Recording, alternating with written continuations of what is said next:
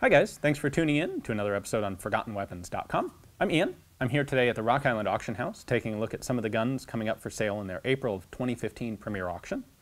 One that jumped out at me, they actually have several of these in this upcoming auction, is this Colt House pistol, sometimes better known as a Cloverleaf and sometimes known as the Jim Fisk Model.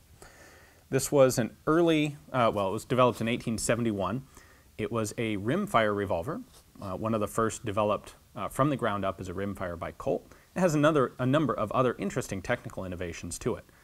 For one thing, it was the first production Colt to actually be a solid frame instead of an open-top design. At any rate, these weren't produced for all that long, but they've got some neat features, so why don't I bring the camera back here and let's take a closer look at them. So when I describe it as a Colt House pistol, that's not a euphemism in any way, that's actually what they called this. The idea was this was actually intended to be used in the house, a pretty literal description. Instead of being intended as, say, a law enforcement revolver or a field revolver for the military or for law enforcement or cowboys or anybody else who felt the need to carry a gun during the day. This was intended to be used in the home as a home defense piece. It is a 4-shot revolver. You can obviously see why they called it a Cloverleaf, this heavily recessed 4-round cylinder. And I mentioned this was a rimfire revolver. One of the things that Colt pioneered with this was the use of a fully recessed cylinder. So you can see the cutout for the rim, and when you put a cartridge in, the cartridge is then flush with the surface of the cylinder, which protects it, protects against accidental discharge if something hits it, that sort of thing.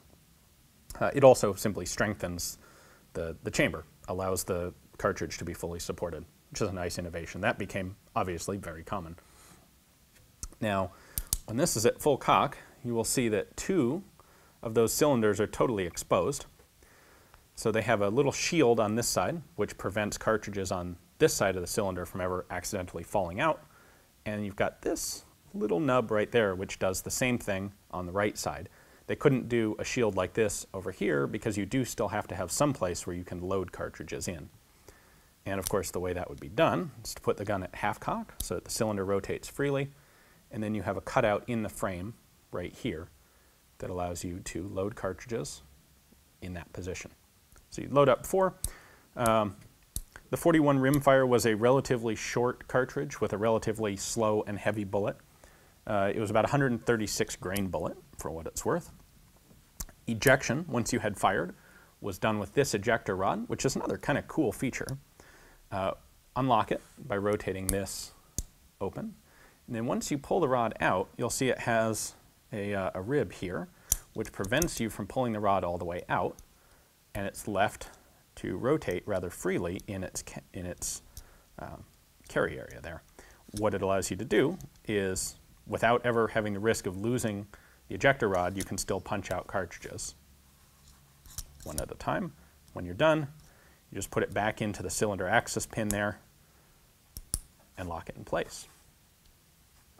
Another interesting note, when you're actually firing, the hammer hits right down at the very bottom of the cylinder, the inboard edge of the cylinder relative to its axis. You can see that there's a little hole right there in between the 2 cylinders, right there. The idea for that is you can actually drop the hammer into that hole, which lines up the cylinders like this, so that there is not a cartridge under the hammer, which allows it to be safely stowed, fully loaded. Or if you did decide that you wanted to carry this, that gives you a safe carry option. It also actually makes the gun a little bit narrower, which is kind of nice. Once you have it in firing position, it's a bit wider because the 2 cylinders are both sticking out the side. In total, about 7,500 of these were made. They did follow this up with a much more conventional 5-shot version that had a cylindrical cylinder, much more like what you would expect. They made about 2,500 of those. So all in all, this wasn't a hugely successful gun for Colt. They manufactured them only until about 1875, so just a couple of years of production. They are virtually all brass framed, but they're often plated to kind of hide that fact.